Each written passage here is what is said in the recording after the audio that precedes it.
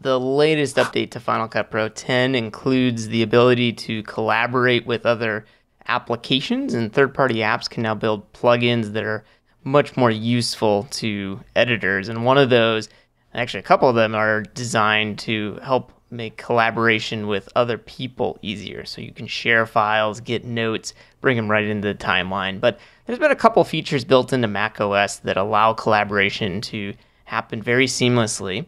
And specifically, two apps I want to talk about today are FaceTime and Messages. And I'm not actually going to demo these, but I just want to call them out because in the update to macOS Mojave, FaceTime now allows you to FaceTime up to 32 people. So you can see in this screenshot here, multiple people will be on the screen, and you can talk. The actual sizes of the people, these little pictures that you're going to see in the videos coming through, will resize based on who's talking the loudest.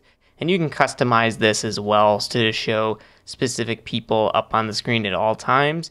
And you can customize what you are showing to them as well. So this is just a great feature to collaborate with other people, whether it's another editor or someone else that's on the project. You can do this while you have Final Cut open and continue to work and see them. And if you have a second display, another great way to use this is to move that over to the second display. In a similar fashion, the Messages application, which if you go way back was iChat back in the day, this is a great way to just text people back and forth. If you have an Apple ID, which you should if you downloaded and purchased Final Cut, you can use that just to sign in, and then using that Apple ID and using iCloud, you can sync your messages between your Mac and your other devices, whether they be other Macs or your iPhone, iPad, things like that.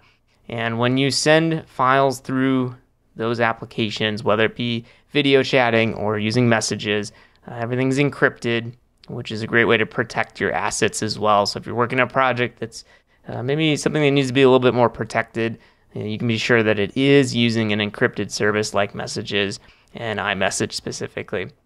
So those are some apps that if you are not using, they're built into macOS. I strongly recommend checking them out and using them in your workflows. If you have any specific questions, put them in the comments below. I'd be happy to answer them.